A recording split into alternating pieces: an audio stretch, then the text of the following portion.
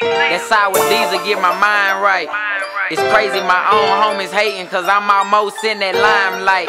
Growing up not having shit made me grind. What's up YouTube, it's your boy King Tab back with another react. Well, yeah, it's a reaction video. So we're actually finna react to Bris the Loss of, Bris the Loss of California. Let's get into it, man, hold on.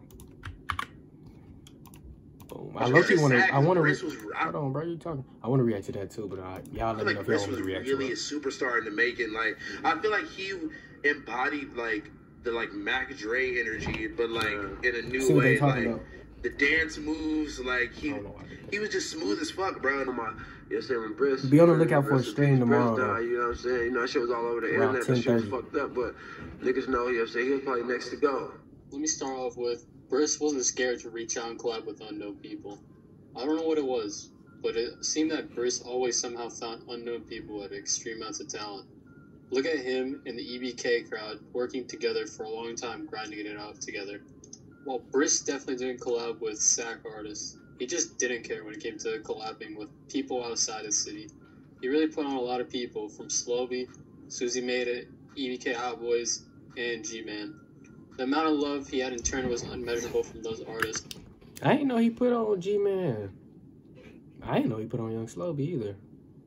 Or EBK Hot Boys. Slobby had commented on his death stating, "Thought I could hold back and say fuck all that clout chasing, but I lied. Gangsters do cry. You hurt the Southeast with this one. You know how me and the EBK Hot Boys rock for you. It was vice versa. 2142 ain't a gang. We a family. It's forever up. Rest up, lil bro." And he was pictured with the EBK crowd in Bris's hood after he had passed to share condolences.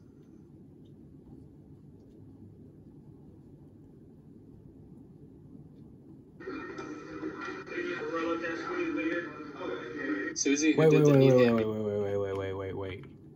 Wait.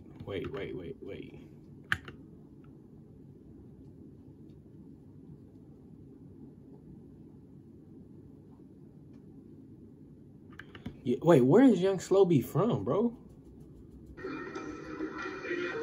I thought he's from the same little Susie, area. Who did the Need Hand video for Bris, made a comment when Bris passed saying, "Congrats on 5 million. I owe so much to this one." Bris was solid through and through and wasn't scared to put on for other people. I don't know if you guys know this, but someone like this in NorCal, working with other artists in NorCal, is such a rare sight. Normally people just interact with their city a little bit, but not really other cities like that. Bris was trying to make a change wholeheartedly since he started popping off. Another thing Bris brought to SAC was ushering in a new wave of beats hitting NorCal, and with a new style. It's hard to describe it, but it was like a cross of SAC and Bay with a bit of SoCal sprinkle with the use of claps and a looping instrument. The 808s Bris picked, it sounded musty and infectious. It was reminiscent of some of the modern Bay Area beats people like Mike Sherm would use. I ain't gonna lie, I do sound like he reading off a script. I don't blame him though. While his rapping style near the end of his rap career was very reminiscent of Draco, I would say he had his own style completely. To his flow and his use of muttering mixed with rapping normally. Another thing about his style as well, other rappers were scared to do their little dance in their videos, but Bris was always doing something in his videos just trying to have fun. Like, come on, Mac Dre taught you guys, it's not soft to dance, just do it and have some fun in your videos. Talking about the beats, Mozzie already stole the sound from Bris after his passing and never gave him a bit of credit. Give it a listen.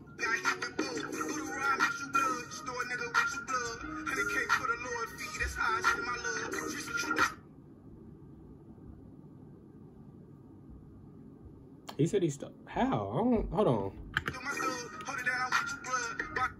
Now compare this to Need Hammy.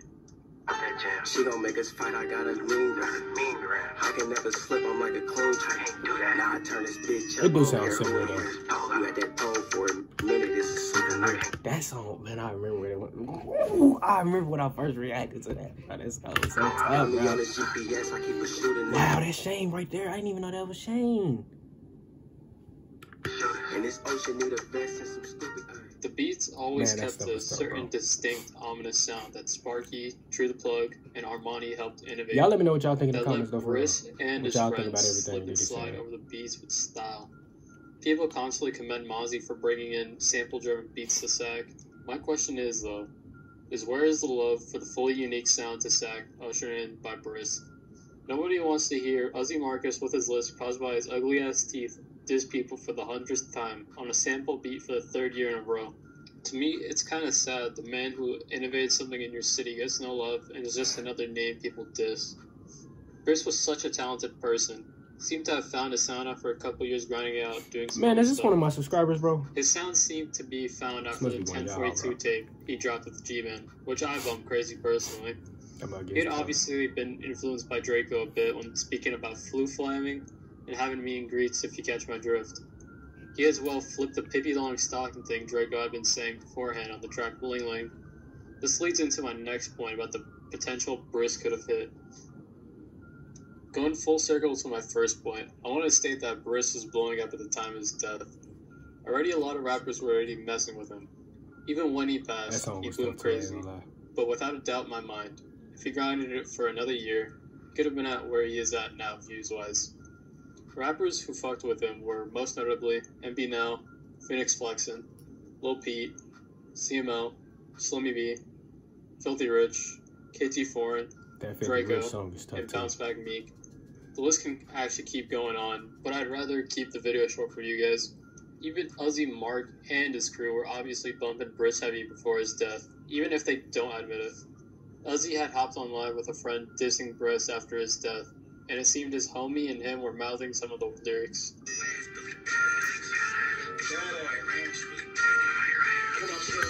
Hey man, whoever made this video, I'm letting you know now, bro. They wasn't doing this because they liked the song. They was doing this to, you know what I'm saying? They making fun of it, G. That's why they did that, bro. They like mimicking them. That's all they doing, bro. I can even tell you how hot Bro was in his section. Filthy even reached out to him, even though Sack was a hectic experience for him, and brought him out to his hood. This isn't a small feat at all. It sincerely felt Filthy really messed with him. It shows he was just starting to hit if Phil would do that even after the Mozzie CML situation. And another person who is not a rapper, Jeff Weiss, was also keeping his eyes on him. If you don't know, Jeff Weiss, he's a journalist who covers rap. That's besides the point. The real thing about Weiss is that he has a lot of good connections, and was seeking to link up Bris and Draco before Bris had passed.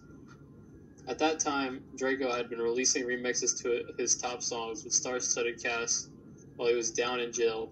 People featured on some of those were Danny Brown, Lil Yachty, Earl Sweatshirt, GP Rico, and Bravo the Bag Chaser. Another market he definitely could have hit right on the spot instantly. Jeff said they didn't get a chance to put him on because Bris went down the time he was going to put him on. I don't know if you guys know this, but this would be such an amazing look for him. If you kept it pushing after you got out and survived longer, without a doubt in my mind, you could have got the Draco feature. Looking at how much fame Draco acquired after jail, he basically did though, with that one song. As well as that, Draco really messed with his music. They could have easily done a crazy tape together. Especially Draco is messing with all of Bris's friends currently. It would have been so much heat coming out. Think about it. He would have been such a big thing to come out of California in general, seeing he would have the NorCal love and the SoCal love.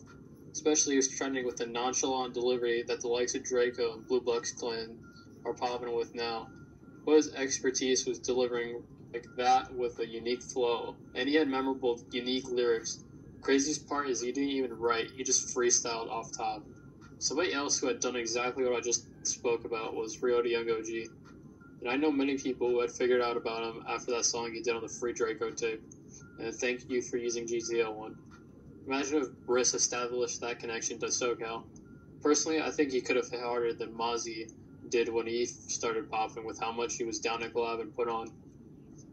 He easily could have been the biggest independent rapper out in NorCal, surpassing Mozzie label heads. Imagine if he popped like he did after his death. Those label heads would definitely put their focus on SAG, maybe even NorCal in general too. Bris was just getting started. Sad that he went out like he did. Rip Bris, support his cousin Mac J. He's hard and he's helping out Bris's family with the money he's getting. That's what's up. Hey, that's a cool little video though, man. What y'all think, man? Y'all let me know what y'all thought in the comments, bro. I just wanted to see what he was gonna say, cause that's the first time I've ever seen a video like that. But But yeah, we're gonna end it like that. I don't want to make the videos too long either myself. Y'all let me know what y'all thought in the comments. Let me know what's fact, what's cap in the comments. If you only look. And we out. Why they do that? We out.